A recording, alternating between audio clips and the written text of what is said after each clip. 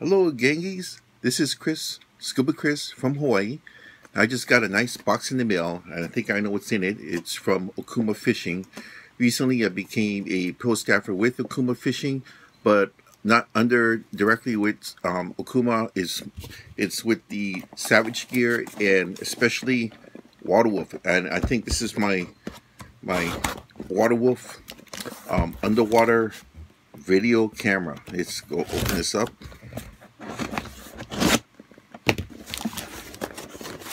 Yes,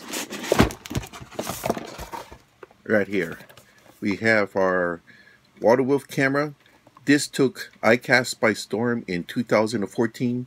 They first came out with their underwater camera that year.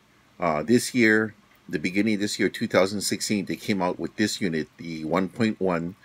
So I recently became part of that family, and now I got mine. All right. So what does the unit come with? Comes with the lens protector, and the lens protector, you put your mounting stick on, this one here, and the reason for that is this is how you open up the unit in the back. It has a double O-ring seal, so slide that through, kind of half turn it to the left, and so you open it up. And then here is where you charge. You can see you can charge your unit, and that's also where your micro SD card goes.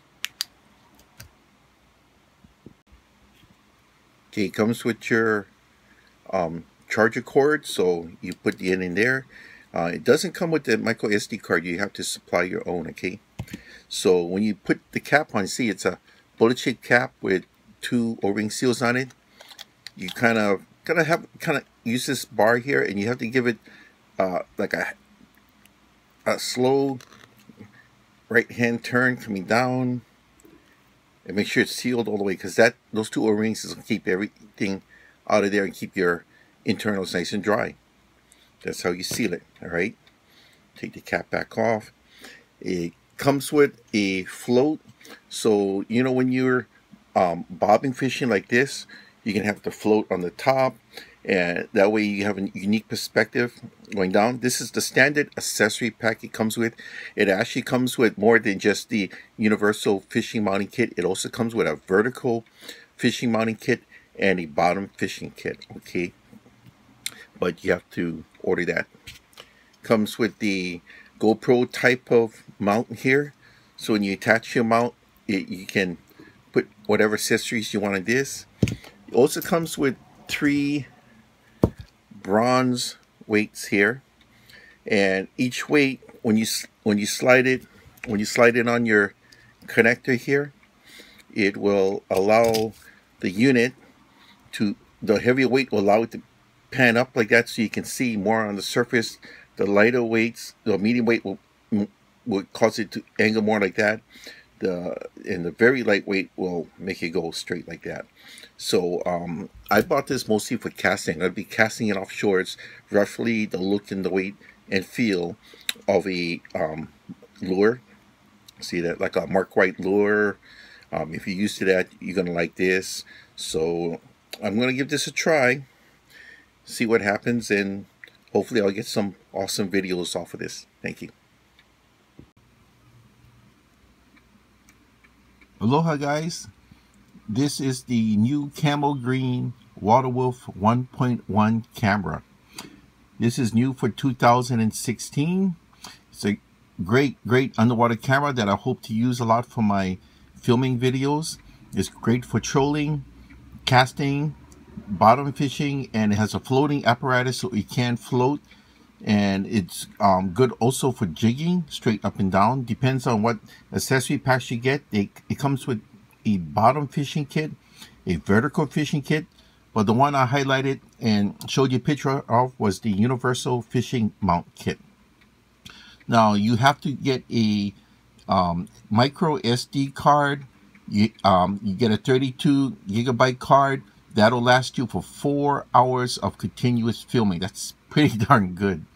This is good to 120 meters, which is 393.7 feet. Wow.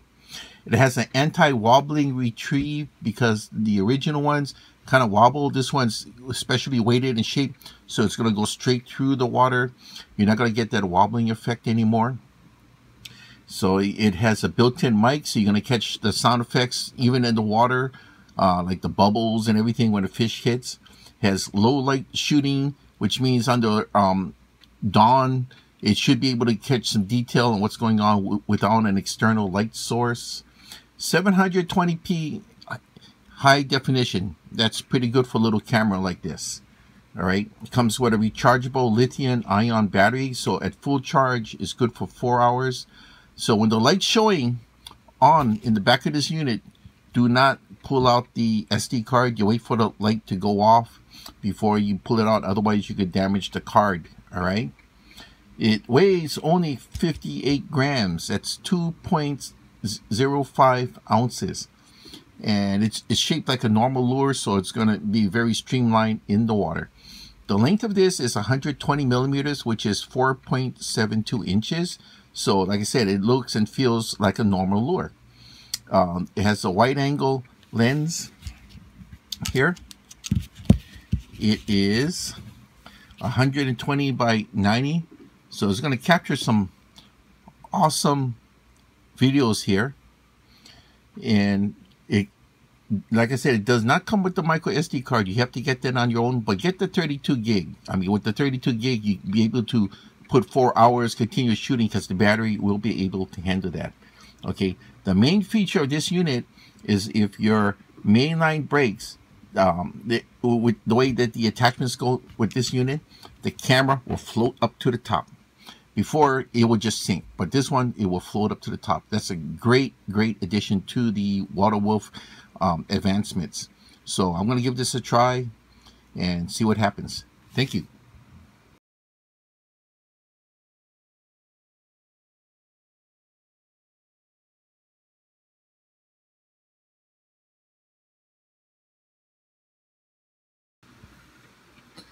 Aloha guys, Scuba Chris back. I was having a hard time trying to figure out how to mount the mounting bracket onto the camera. I mean, if you follow the directions here, you're supposed to be lining, looks like you line up this rod here with the rod receiver here. Look at that. Exactly the same length, and it's supposed to snap on. I was ready to fling this thing. I was getting mad. I couldn't figure it out. I look online, there's nothing online, and they even had a guy online in Europe who actually just took the unit like that and strapped it on because he was so frustrated. So I kind of calmly went away from the information and I looked at this by itself, and I found out something that's not mentioned in the instructions. Pull this little black thing here, pull it, or it's a coating that covers this thing. This wire there. Look at that. See, look, you're exposing the wire now. Okay, but there's that much left. See, there's about 1/4 inch left there. You find out that you're supposed to stick this tube in the cap in the front like that, and when you do that, look at that. Now the whole wire is exposed. Now we can see, look at that. Now this wire will fit like so. Push this back in and you get that little bit left there. Run it through. There it is. Now it's all nice and taut. Just figured that out. And it has a poor guy on YouTube that actually put 3 thick tie straps across this. I just wanted to point this out because I got a feeling I might not be the only one having problems with this. Thanks.